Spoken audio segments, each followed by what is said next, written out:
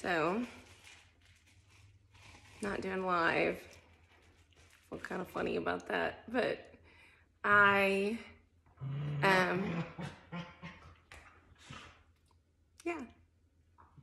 wanted to make sure it was good.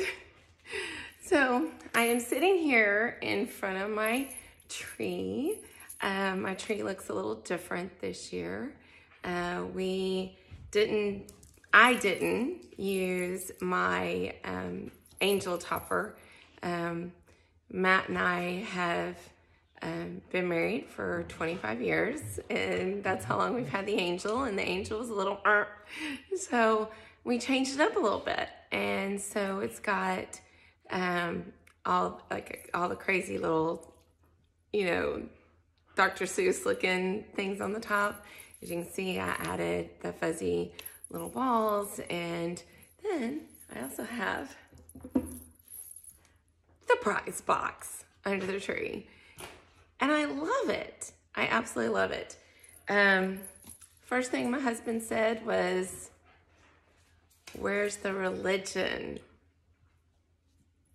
I wish he'd said, "Where's Jesus in all this? Where's God in all this?" He's here,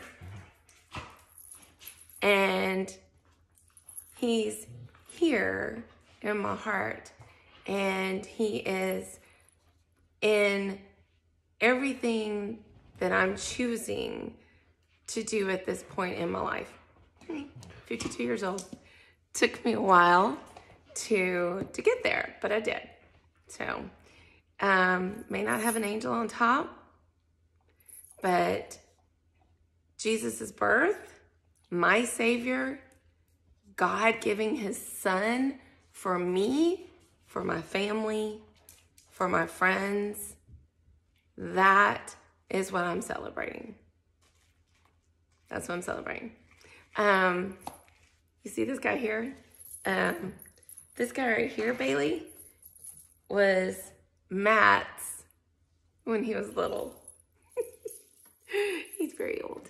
We take care of him. We even put lights in him. I have memories like that all over my house right now. I have memories from my Christmases when I was growing up. My mom did an amazing job of making sure that my brother and I'm gonna take these off, had wonderful, wonderful Christmas celebrations. They were always beautiful. I worked really hard to make sure that Connor, my only kid, he is 19, gonna be 20 in February, that he had wonderful, Christmases to celebrate. There are no Christmas presents under my tree this year.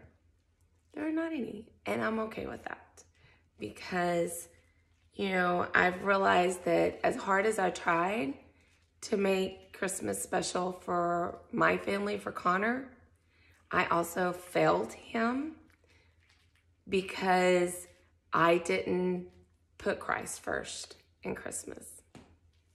And, thank goodness we have a forgiving God, because I know that God will forgive me for that. I know he wishes that I had done things differently.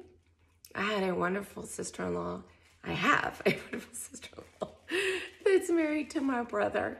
And I will never forget the Easter that she was driving down to Florida, and she got there and she's like, "Yep, I told my kids about Easter Bunny.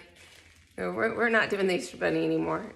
And the reason why she did it is because she realized as a young mom that her kids were not putting the purpose of Easter first.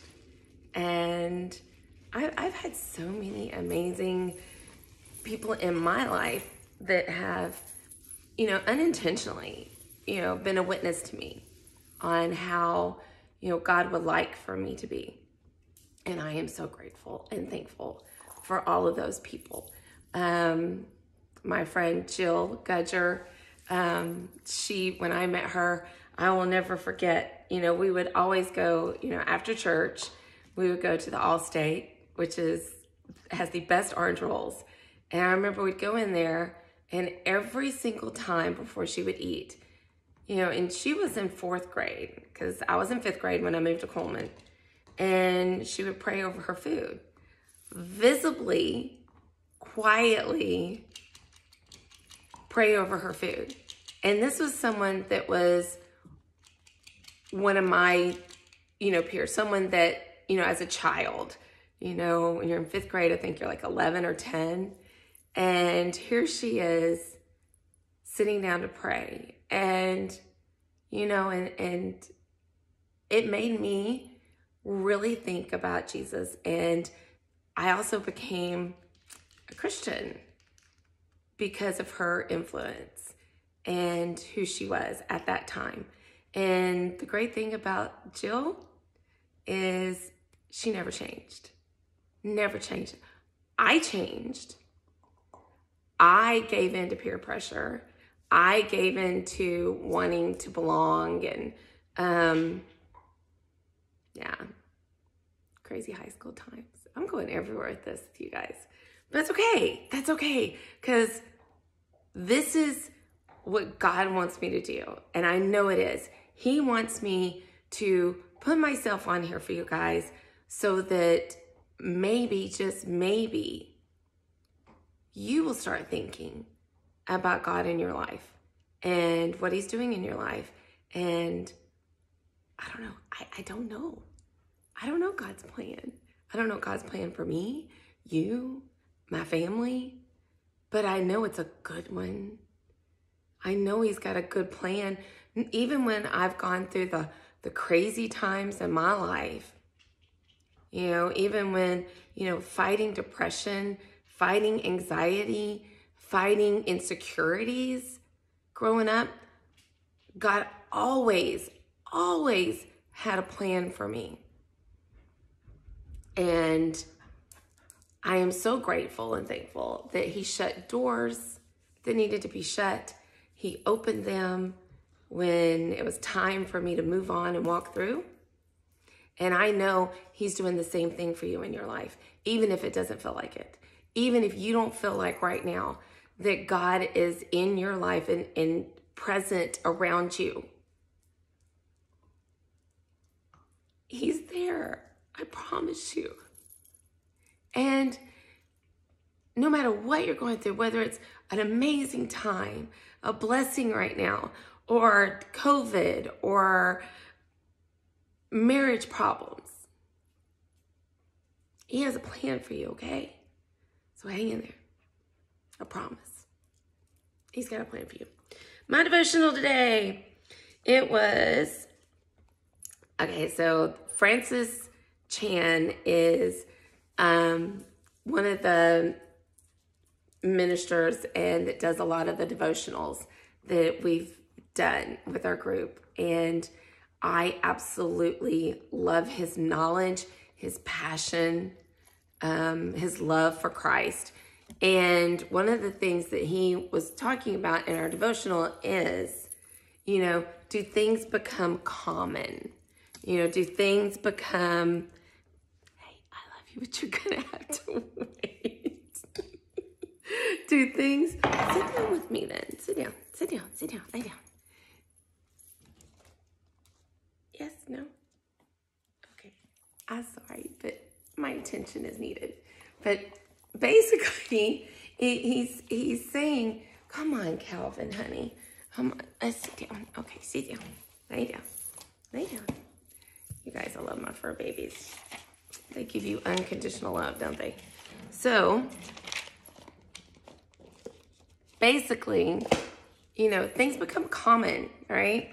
So, like marriage. Matt and I have been married for 25 years. And, Francis Chan, when he was doing his devotional, he was like, he went to a reunion. Somebody was like, hey, dude, how did you wind up with that wife? And he was like, what, am I that ugly? He's not a bad looking guy, And so he went back and looked, and he was looking at it from a different perspective, a picture. And he was like, well, yeah, she is pretty hot. So how did I wind up? And, Matt and I have been married for 25 years. And my husband is a good-looking guy. But I think that we've been around each other for so long that it's just, we forget to look at each other like that. You know, and God's kind of the same way, especially if you grow up in the church like I did. You know, I was submersed in the church. You know, I did children's choir, puppet ministry. I did the handbells. I did GAs. I did, you know, I was always, my favorite Wednesday night suppers, Southern Baptist, you know what I'm talking about. You know, everybody brings their dishes in. You go down to the gymnasium if your church has a gymnasium, and, you know, good food. You get to run around and play with your friends. Wednesday night suppers were my favorite. And I was blessed when I came to Houston. The church that I was going to had that as well. And so Connor got to experience that. My best friend, her kids got to experience that. So, you know, I mean, you do it so much that does God become common? How can God be common, you know? I mean, but he does, because you hear it every day. You become desensitized to it. So look at God again. Look at what he's done for you. Look at those doors he's opened. You know, have you said thank you? Have you praised him for giving you those amazing blessings, like those two that he's given you? And then the other one is, it's Christmas Eve. Today is December the 24th.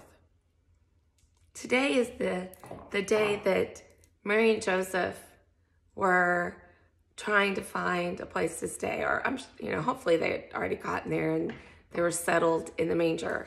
You know, remember, I'm still learning about the Bible and about Jesus's life, and like, I didn't know there was 500 years between the Old Testament and the New Testament. Did you know that? I didn't know that. I had no idea that there were 500 years between 500 years where there was silence, where God did not talk to his people from the beginning, from the end of the New Testament. I mean, Old Testament to the beginning of the New Testament. I didn't know that. And then Jesus came in a manger. I couldn't imagine being Mary. I know the fear that I had when I had Connor, who's going to be 20. I was so scared. And I wasn't scared of having him. I wasn't scared of him because, I mean, I knew God was going to take care of that. It was the actually being the mom part. I was going to be entrusted with this human. Was I going to be a good enough mom? Was I going to be able to raise him to be a godly man? To be a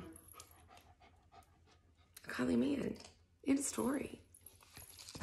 Was I going to raise him to be, you know, confident, to be a provider for his family? You know, was I going to raise him the right way? And as soon as I saw him, it was like God said, "Oh, this is unconditional love, Stacey. This is how I feel about you." And God does. Just like my love that I have for Connor, a mom's love is it's just different. And experiencing it myself, and I almost didn't, by the way. I almost didn't have kids. I really almost didn't have kids. I was going to that doctor's office and I decided, this is nuts. I don't need to be a mom. I couldn't imagine my life without my son. But the fear that I had felt prior to that was crazy. I just, you know, I couldn't imagine what Mary was thinking or feeling. And then to know that that little human she gave birth to was her Savior, was her Creator's son. you know, to really, truly understand that. And then to watch him grow into a man, 33 years old, and then to be put on a cross to die for her so that she could go to heaven, so that she could be forgiven of her sins, her own sin. Yeah. So, Merry Christmas. God loves you so much. And I love you guys. And in a world full of Grinches, be a Cindy Lou Who. You know, laughter is huge. Huge. We need to be laughing in all these crazy times. So, you know what my family's going to be doing? Have y'all seen that burrito game where you actually throw burritos at each other? We're going to be throwing burritos in the Vino house. Just the three of us. Because we COVID. But we're going to do a Zoom with my family, and I cannot wait. Because I'm going to get to see my cousins and my dad and my mom, my brother, my nieces, everybody. And I can't wait. So, Merry Christmas. God loves you. Reach out to me if you want to talk. Comment if you want to be added to my prayer book. Remember, I told you guys I was making changes. Got that character flaw where I don't remember, you know, after somebody tells me, you know, I'm going through this, can you pray for me? Oh, yes, I'll pray for you. And I do. But then I forget. One of the quirky things that God did with my brain. So, I am growing, changing my character flaw. I now have a prayer book, and I already have names and dates and of people that I am praying for and checking on, not just praying for them, but I'm also making a point to check on them. So if you have a prayer request, let me know. And Merry Christmas. That's it. I'm done. I do love you guys. I will be praying for you, whether you put your name down or not. I got you covered. Love y'all.